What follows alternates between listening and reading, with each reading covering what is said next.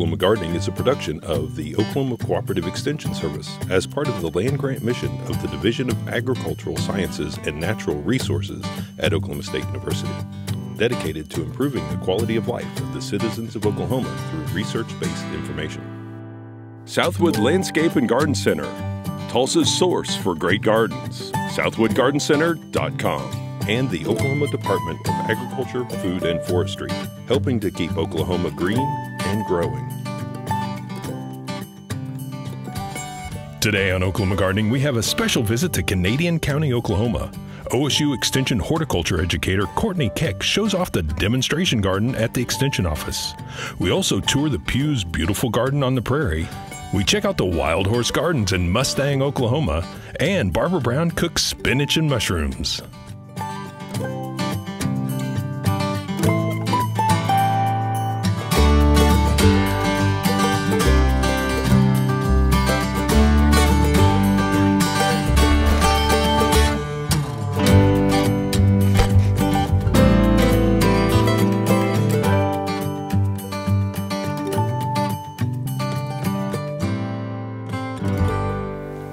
Today we're going to go and visit a county that's very near and dear to me as we go back to Canadian County, where I was the former horticulture educator, and seeing firsthand what a dedicated group of master gardeners can do as they transform a community.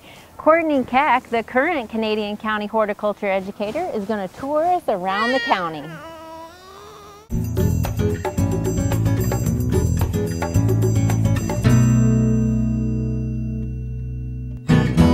Hi, my name is Courtney Keck, and I'm the horticulturist for Canadian County Cooperative Extension Service.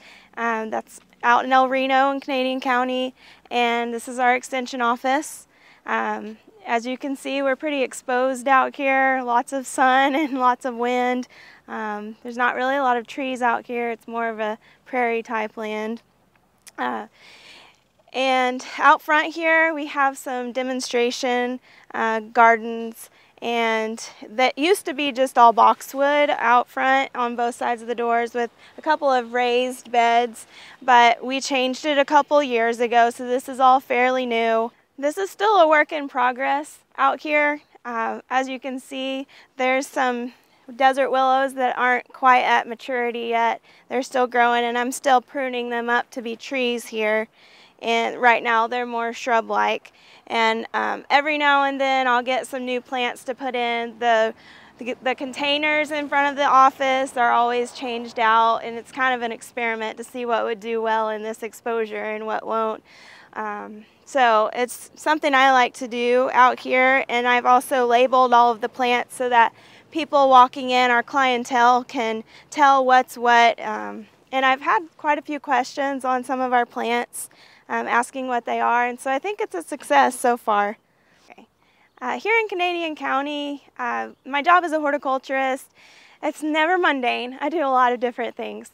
I love to write, so I write for Oklahoma Gardener magazine. I write news articles occasionally, and I also answer clientele questions. People call or walk in the office. I do a lot with our Master Gardener volunteers, coordinating the program, helping facilitate it, helping it run smoothly. We have about 60 active volunteers here in the county. We're always looking for more. It's a pretty laid-back group, and I enjoy that. They're a good group of gardeners to work with. And I'm trying to get them incorporated into some of this educational gardening out front of our office. And we'll see how that blossoms in a few years. So like I said, this is still fairly new. Right now, this time of year, I'm really working on getting our Master Gardener training class that's coming up this fall, getting it coordinated, getting it finalized, and getting our speakers finalized, creating all the handouts and all of the paperwork that goes into that, and interviewing students over the next few weeks, or our applicants, people that have applied for our class. And we have a couple of volunteers, Master Gardener volunteers, that help coordinate all of our handouts, all of our materials for the class week by week. And so that's what I'm doing right now, but we're also preparing for our county fair coming up in August. It's usually about the third week of August, and our Master Gardener volunteers have a booth during that time for 3 days out of the 4 days of the county fair. And so we get a lot of exposure that way. Lots of clientele questions are coming in about diseases and insect problems. You'll see that with the heat right now. With the drought conditions, we're not getting a lot of rain like we have in the past. It just is a hit and miss every year whether we have a droughty season or not. All right, so if you are living in Canadian County and you have any gardening questions, any plant questions, horticulture questions, feel free to contact me here at the office. I'd love to help you out.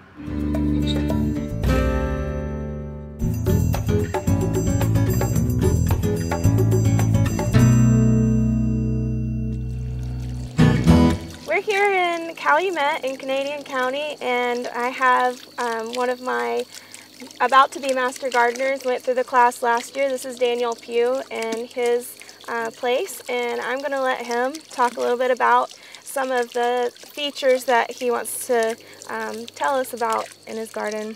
Well, we built the home about 14 years ago, and it's 5 acres here on kind of a hilltop prairie land. And it was nothing but Johnson grass, and of course we wanted to get rid of that. We started out with a lot of Bermuda grass for a lawn, and we got tired of that, and we started to put in little raised gardens here and there, and we just kept expanding. The soil is horrible, of course. The clay. It took us several years to continually modify it and bring it to where plants would grow.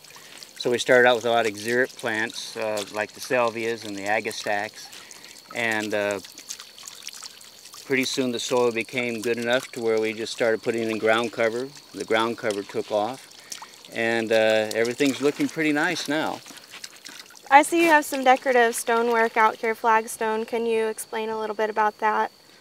Well, originally when we had the raised beds, we had still the Bermuda grass, and I always had to mow around it, and I thought a pathway would be nice. And I noticed there'd be these big intersections, and it just didn't seem to be lively enough, to complement the rest of the plants. And so I thought I'd try to take some flagstone and make some stone critters that of course we love out here. There's praying mantis here, we have a turtle and a butterfly, a horse, a ladybug, and we just think it's a fun addition to the gardens. Can you tell me a little bit about the desert willows out here? Well, of course they're great performers, and they're xeric. So that's a benefit there. And we just planted a couple of them there in the middle bed, and the others volunteered. And if they volunteered in the right spot, we let them go. And now we have a nice hedge of desert willow. Can you talk about some of the challenges that you face out here on the prairie top? Well, living on the hill, of course, is nice. You have a nice view. But the wind events that we have here in central Oklahoma can be horrendous, and you can have some plants doing very well, 4 or 5 foot bushes, and a microburst will come through and just snap them in half. So you deal with that. These yellow cestrum do real well, and they come back well. But as you might see, we have some cages around them, because they've been snapped, but if you give them a little support, they'll come back. But that's just one of the things you deal with the wind. And can you tell me a little bit about the design of this structure? Well, we wanted raised beds because you still have a lot of critter problems out here. You have gophers and the deer, and of course the weeding. Raised gardens are easier to maintain. And so I started out with the asparagus bed here. It's about 30 feet long. And then each year I built another one. This was a tomato until we rotated them last year. And then green beans and strawberries and some peppers. And again, being on the hill, you can have a raised bed, but if the wind blows them down, it doesn't do you any good. So we put up fence around, and we have shade cloth all the way around, which allows us to, you know, at least attempt to have a vegetable garden. And some airflow is good to help prevent diseases from spreading. Being on top of the hill here, there's no trouble with airflow. Well, it looks very good. I think there's one more area we would like to look at, and that's your shade garden, if you would like to take us there. Yes, that'd be fun. There's a lot going on out there. Okay. This is a beautiful shade garden. It's huge, and I want you to tell me a little about the history, about where it began and what all you have done to make it become this. Well, when we first got here, this was just a grove of soapberries, and the old homestead left a lot of debris and old sheds in here, and so we had to clear all that out. That took actually a couple years. And then every year it would just grow with cheatgrass. It'd be 3-4 feet tall, nothing you could do about it. And I'd have to mow that. So, of course, what better way to stop mowing is plant a garden. Right. And so we started at one end and amending the soil, just like on the south side. We had a lot of trouble with the red clay. And so we started planting some ground cover, some vinca, which was aggressive enough to finally take off. We have some creeping euonymus that's also a great ground cover. And then we started creating the beds. And again, more plumbago is a good ground cover. We have, we wanted some evergreens, so we had the yews. And then I wanted, again, more walkways, because I think they're good design and style without being too formal. There's really some beautiful structures out here, and can you tell me a little bit about those? Well, we completed this walkway circuit, so we wanted some additional interest. So I had a little raised wooden walkway there. And over a little bit further on, we have a Japanese bridge that I built with a wooden boardwalk. We're going to continue to do more and more of that throughout the garden here. I really appreciate you taking me around. This is beautiful. It's huge. Well, thanks for coming. It's fun showing it off. I can't imagine all this work doing this in the, Thank you. I think, short amount of time that you've done it. So I appreciate it. Thanks for being here. Yeah.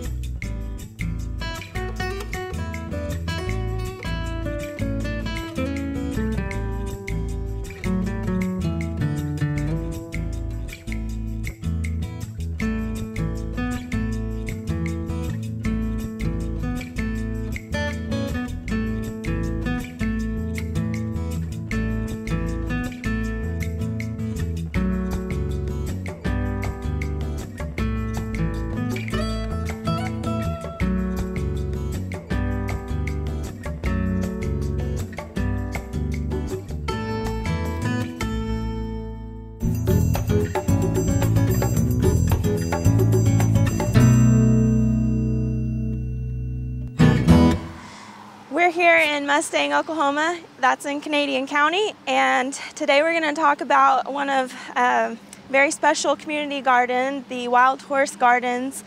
And it's been actually on the show in the past, and it's moved since then. It's grown in size, it's grown in number of volunteers. The city has really worked with the community garden here and its volunteers.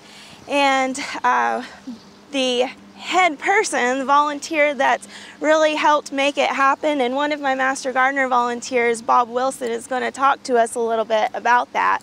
So, hi Bob. Good morning, how are you, Courtney? Good. Welcome to Wildhorse Gardens and Market. We're glad you're here. It's great to have Oklahoma gardening back. That's pretty special for us to be able to show people what we do here in the garden. This is our 9th year that we've been doing this now, so we're not great at it, but we're getting better at it. Thanks to the volunteers. Our garden is totally run and operated by volunteers with a lot of assistance from the city. They've given us this parcel of land to work on. They've given us all the facilities that we need. We have water, we have a building. So we run our garden kind of on shares here. We kind of do things on thirds. A third of what we raise, we provide to Kiwanis. And that's where our garden started 9 years ago. We had an opportunity to move to the park. We thought it would be a better exposure for the city, so we moved here 3 years ago. Another third of what we grow basically goes to all the volunteers that work here. So if you come down, you spend an hour or so working in the garden, you get to take produce home. It's a nice incentive. You're exactly right. We like to tell folks that it's just a whole lot easier to garden at home. You come down here and socialize, put an hour or so work in, take some veggies home with you. It's just a lot easier than trying to do it all by yourself. And then the other third, we have our farmers market on Wednesdays from 6 to 8 and Saturday mornings from 8 to 11. And that gives us a little income to kind of keep things going around here, buy seed, buy tools, so on and so forth. Right, and that farmer's market has really grown since I've been here, I think. It has. We have a young lady that volunteers for us that does social media, and it's made a tremendous difference. She does YouTube and Facebook and Twitter and all those things us old folks don't know how to do. And that's made a big difference in getting people to come to our markets. And the vendors that we have kind of varies. They're all local. Everything that we sell is Oklahoma grown produce. We probably had a total of about 15 vendors last year. Some of them kind of come and go. Some just have specialty crops and they may be here for a couple of weeks while that crop is in season. And then other ones come all year long. So we run our market normally from about the first weekend in June all the way through September. Right. Okay. Would you like to talk about any of the successful or feature plants in your garden? I would. I'd really like to have another one of our volunteers do that. She kind of laid out the garden this year and kind of decided what we were going to plant and where at. So I'd like to have Susan Dobbins talk with you about that if we can. Hi, Susan. Good morning, Courtney. Nice to see you this morning. Good to see you. We just talked to Bob about a little bit about the garden, but I'm going to let you also talk about some things that maybe he didn't talk about. And I also want to mention that Susan helped me on Friday. We had our, the Cooperative Extension Service had our Junior Master Gardener Day Camp out here. And even though it was really hot, the kids and our volunteers had a whole lot of fun. Susan was really helpful giving the kids a tour of the garden. We planted some things in the keyhole garden over there. And so I'm really appreciative of you guys helping us out with Extension and the volunteers here at Wildhorse Gardens. And I'll let you talk a little bit about what the city has done to help you guys out and anything else you might want to mention. Okay. Well, and I'm glad you brought up the Junior Master Gardener Camp because we had so much fun. And that's a big part of our mission here at the garden is not only the growing of the produce and the sharing with the needy, but also the education of kids. And that's why the city asked us to move over here so that the garden would be more available to kids. And we've had a lot of young volunteers in the garden this year. We've had Cub Scouts, we've had brownies, and we've just had families come out and help us. We've replanted the squash a few times because we had a problem with bugs early this year, but it's beautiful now. It is. The city helps us with the rototilling, but all the other labor in the garden comes from us. Volunteers, right. So it's just a lot of fun out here. And you guys are planning to expand even more than this with the farmers market building, and we've got the playground and the splash pad going on over there. It really brings a lot of people in to your garden in the farmers market here. So. It does. And right now we're just a warm season garden because we're all volunteering. Nobody wants to be out here in February, but we're going to, the market is going to end in September, but the garden itself will continue until the first frost. The 2 rows here are pumpkins that we're growing for Mustang's annual Spooktacular. That's their Halloween celebration, and we hope to have some jack-o'-lanterns for them. And my plan next year is to possibly have the Junior Master Gardener Camp out here in October during the kids' fall break and have the pumpkins to use for that because kids love pumpkins. So I'm really excited about that. I love what you guys have done here, and you guys are so committed. You have, well, I think a lot of volunteers that are helping out. We have probably 30, 35 volunteers, and they're all part-time. We know it's summertime. We know people come and go, and they have other plans. but it's the volunteers that have really made the garden what it is this year, because as you know, the more care that we can give our plants, the better produce that we'll have. Right. So. Well, I really appreciate you sharing your time with us, and also for your commitment with the garden. This is great. I love it. So, it is a lot of fun. We even have people that come out, people that are still working. I'm retired, but people that are still working come out and just pull weeds because it's a stress reliever. Right, yeah. So, and someone mentioned that it was good therapy to work out here. So multiple purposes out here. This is great. Yeah.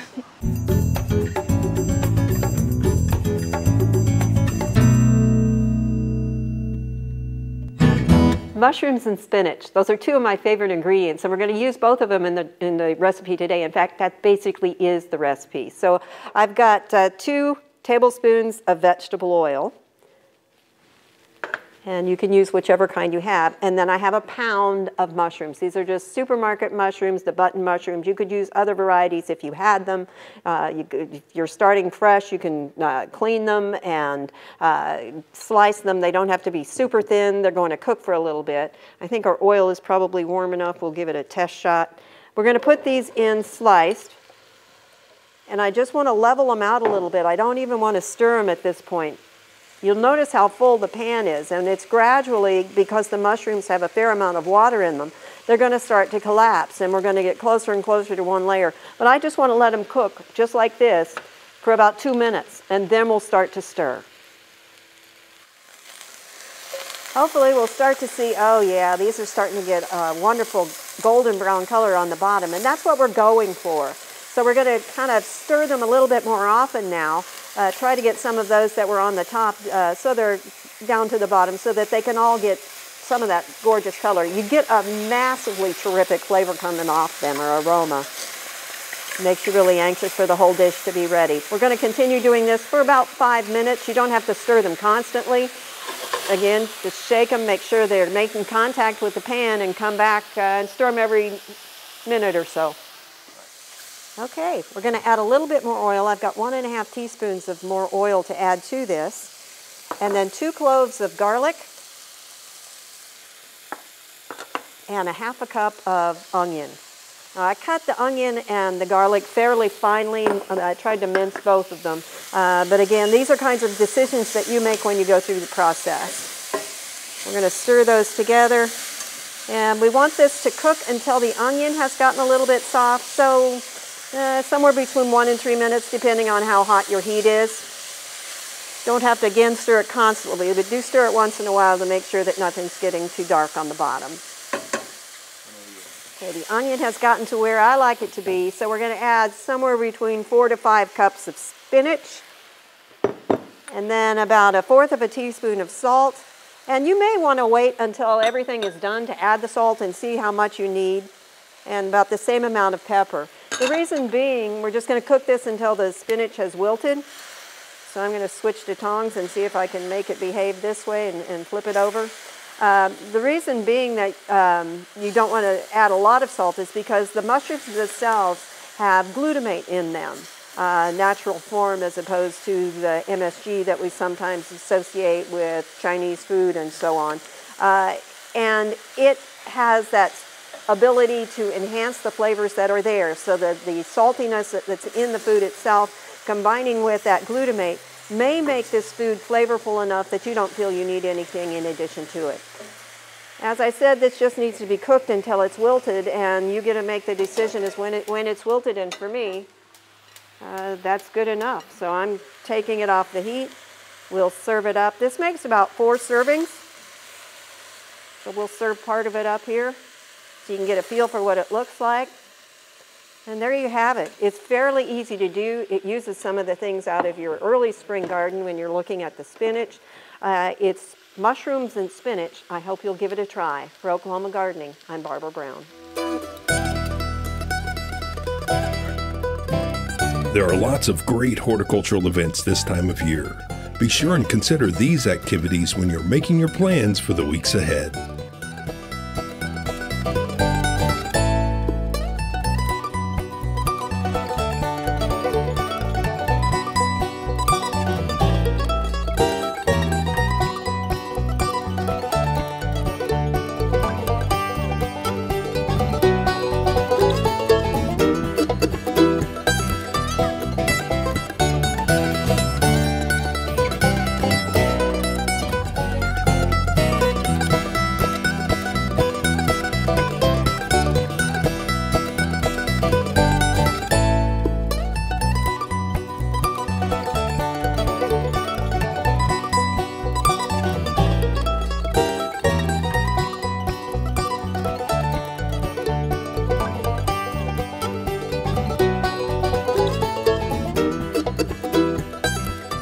Next week, we visit Rogers County, Oklahoma, and the work of the Master Gardeners in the Claremore area. We have a fun children's garden project, and we tour gardens on both ends of the spectrum with a landscape shade garden and a wild-sown wildflower prairie. There's so much to see, so be sure and join us next week for more TV You'll Grow to Love.